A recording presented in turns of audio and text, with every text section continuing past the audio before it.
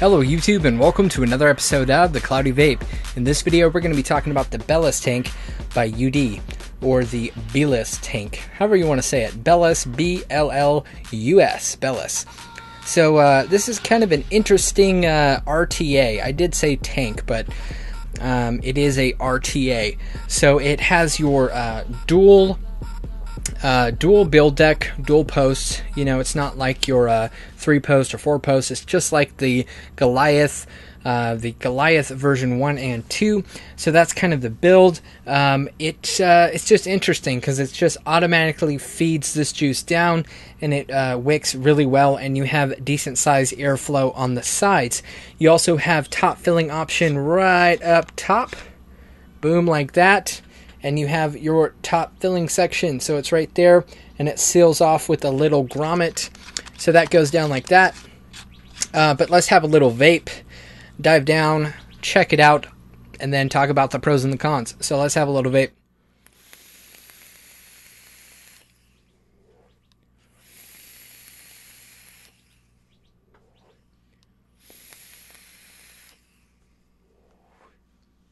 So, a lot of vapor production. This is a 0.3 ohm build at about 61 watts, and it's a dual coil using 24 gauge Canthal. So yeah, that is what that is. Let's dive down and check it out. Alright, so here is the Bellus tank by Youde. Let's have a little look at it. Not too bad, not too bad. Very nice packaging. It says Bellus on the back. It says a little bit of stuff. It says tank system, dripper flavor, 100% no leak design. It says that, but I have had a little leak, so I don't know if I was doing something wrong, but it says 100% no leak design. I just was wicking it wrong then. Side airflow intake, 32 air holes, 16 on each side. Great vapor, better taste, top filling design, 5 mil juice capacity. Alright, so it does break apart in quite a few sections. You do have a little bit of goodies, just like Youde normally does. So let's look at our goodies. As far as in here, now these are going to be O-rings. This is for your actual top fill, to replace the top fill section. You have O-rings, you have some coils, you actually have a little adapter that goes down in, just like the Goblin, if you see right there, just like the Goblin Mini and the Goliath version 2. So if you want to adapt it to a single coil deck, you can, but automatically it's going to come with a dual coil deck. This is some organic cotton, some Youde organic cotton in there. You also have an extra glass tank, a decent sized glass tank in there, and that is going to be all of your goodies. So I'm going to set the goodies aside. Let's pull out the tank, bust it apart. As far as an actual build, I'll have a separate build video on this one. It's basically the same setup as the Goliath version 2 or the Goliath version 1. It is a little bit bigger deck than the Goliath version 1, but if you know how to build on a Goliath, you know how to build on this. If you know how to build on a 2-post RTA or a 2-post RDA, you pretty much know how to build on this. The trick on this is wicking, but because the wicking is so easy on this, you should have no issues. You throw a dual coil in there and it should work pretty well. So right away, there's your top fill section. You can pop it off. There's that seal, and it does come with an extra seal, so you can screw that down in. It has rifling all the way down the chimney and on the drip tip. The rifling on the inside, if you see, it's really hard to see because the light. Come on. Alright, but as you can see in there, a little bit of rifling in the actual center. It's hard to see because it's so dark, but the rifling goes all the way down into the deck. So that's a new thing Youde does. Now as far as the size, I would say it's almost exactly the same size as the Goliath version 2. Like in height, it fills about the same size in height. And it is also a 22 millimeter RTA. So this is an RTA. If I said RDA, please forgive me. So this says designed and manufactured by Youde Tech, and then it says Youde, and it looks like a gold plating pin at the very bottom. So that's what that looks like.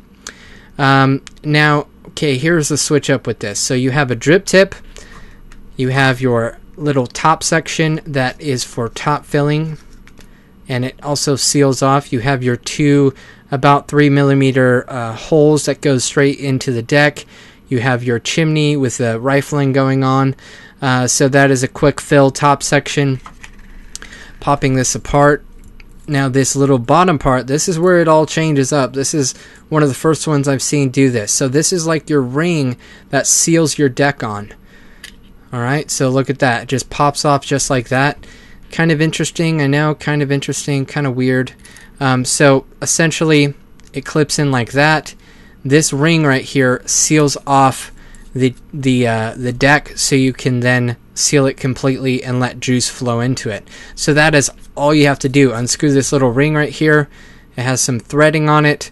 Pop this deck off, and if you look inside, it's basically a little chimney, and then on the outside of it you have your airflow and your juice flow. So if you see those big Cylon slits on either side, that is going to be your juice flow. So that's how fast the juice can flow down in there. These are huge Cylon juice flow coming down, and then your airflow is separate. It is separate from the actual what is it called? Separate from the actual juice flow.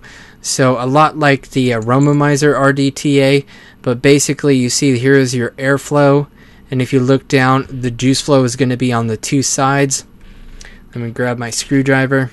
Airflow is separated, completely separated from the juice flow, so you're not going to have juice when you fill it, do it.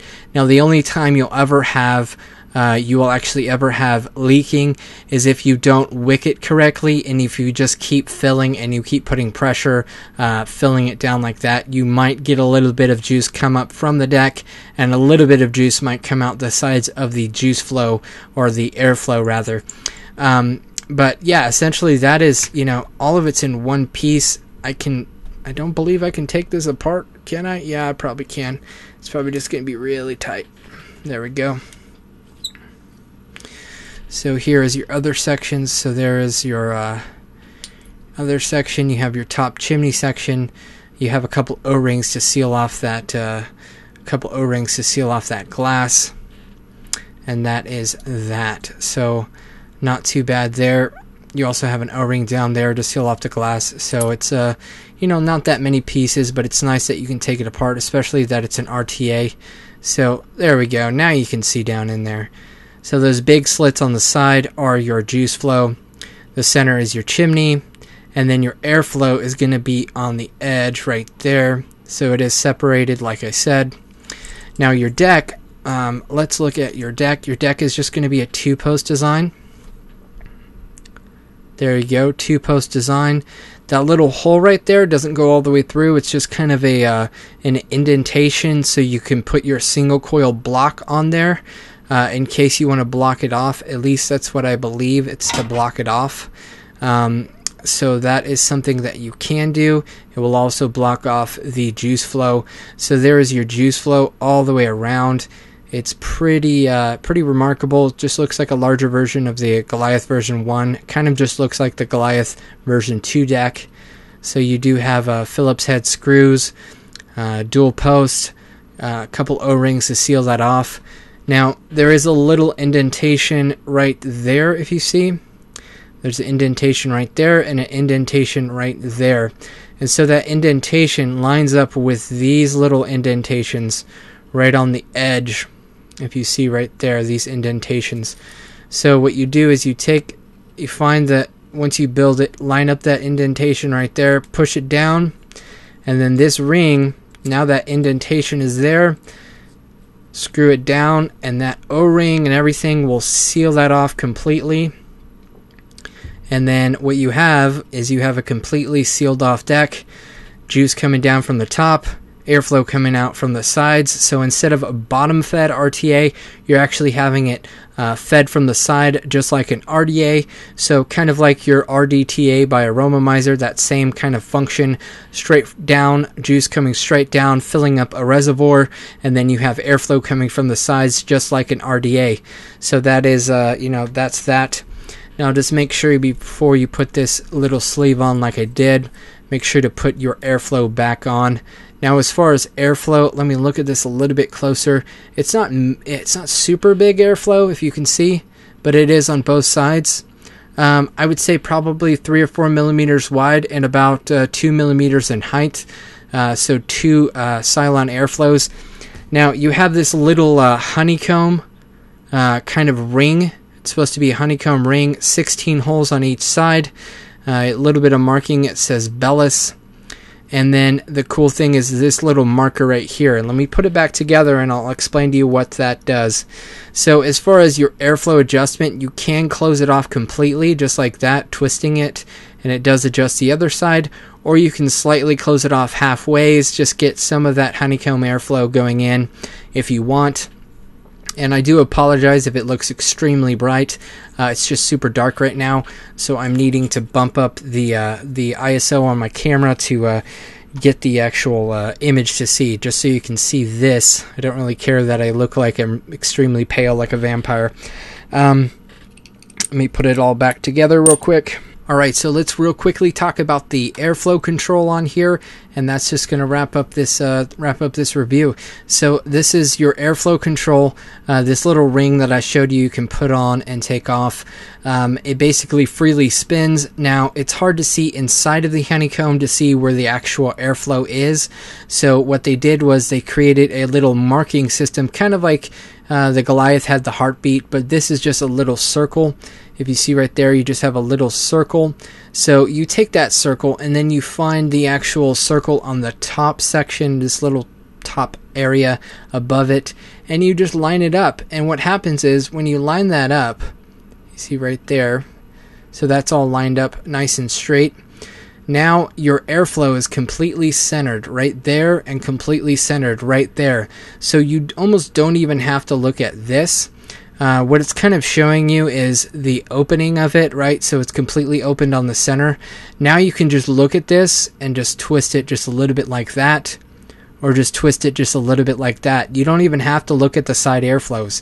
You just pay attention to this, twist it a little bit, pay attention, you know, there, and then it'll adjust as needed. Now, if you really want to, you can get a flashlight, shine in there, and adjust it as needed. But when I've been using it wide open, and if I did want to close it off, I just look at this little indentation, this little marker, and I adjust it as is. So it's kind of cool that they created that, because if not, it would have been really hard to adjust this and know when it's open or when it's closed. So yeah, that is the Bellus by Youde. And let's go back up to FaceTime and talk about it just a little bit more. So let's talk about the pros and the cons. So as far as pros and cons, I would say that the pros are the build deck is easy peasy to build on. I love dual post setups. 2-post setups are just super easy to build on. At least that's my opinion. That's what I enjoy, and it's easy to build on for me. You have a decent sized airflow, and it is adjustable, so it does accommodate the majority of wattages, you know, from anywhere from 20 watts all the way up to 80 watts, 90 watts, whatever you want to do. And also a decent size actual build deck, as you saw up close. It's not going to be the biggest, it's not like an RDA, but it is decent for an RTA. It definitely fits, you know, 2.5 millimeter coils, even 3 millimeter coils, depending on how you build it. So that is very nice. As far as wicking, it keeps up with max VG, high viscosity, and it is definitely a vapor production device, but also has very good flavor. At least that's it. That's my opinion. It definitely has very good flavor for what I enjoy and the wattage that I vape at. The only issues that I've really run into as far as cons, I know if I have a really large build in there, something that leaves very minimal room on the deck, so I kind of, I'm almost just laying the cotton down for a high VG juice. You know, if you don't really wick it very well, there is a chance while you're top filling, once you screw down on the top and you start pressurizing that tank, you're going to get a little bit of juice coming up from the deck, and it will come out the airflow holes if you tilt it. You know, that's just one thing to think about, how much cotton you actually put in that deck, and also what viscosity you're using. So I've had that happen. I just want to mention that. But again, that was because I just laid the cotton right on top of the juice flow channels because I wanted it to wick really fast with some high VG. I did rebuild it, and I put the cotton down into the channels a little bit more, just feathered it down to the channels, and I was using like a 60-40 or it was a 70-30, I can't remember, and I didn't have any issues with wicking, and I didn't have any flooding issues. So if your type of wicking is going to be something that is just going to lay that cotton right on top of the juice flow channels, and you want a very high viscosity to go in there, there is a chance for minor leaking, just a little bit of residue on the airflow. So that is just something to mention. So that would definitely be a con. But besides that one incident I had, since then I never really had an issue, and it was the initial fill. So it was right before the cotton was actually broken in very well. It did have that leak. So after I vaped on it for a while, I was filling it up with no issues. So again, I'm going into a lot of detail. I just wanted to let you know the actual issues that I did have with this. But as far as the build quality, top notch. Youde does a very good job, very decent job machining it. Everything is very clean. Everything, no machine oil on the beginning, at the beginning of using it. And it's cool that it comes with, extra O-rings and just, extra glass and different things like that. But I really enjoy this as it's just a very simplistic RTA, something that you can build, fill up fast, and use and rebuild very fast also. So my personal opinion, I would give this a thumbs up for my style of vaping and what I enjoy.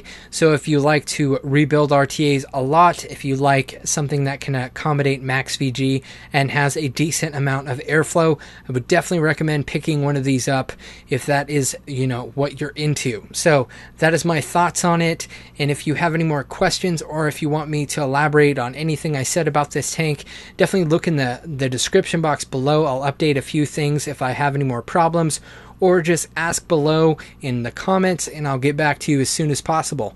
So that's going to wrap it up, and I will talk to you soon. Thanks for watching this video. If you liked it, please like it. And if you like my videos in general, please subscribe. And as always, stay classy and keep vaping.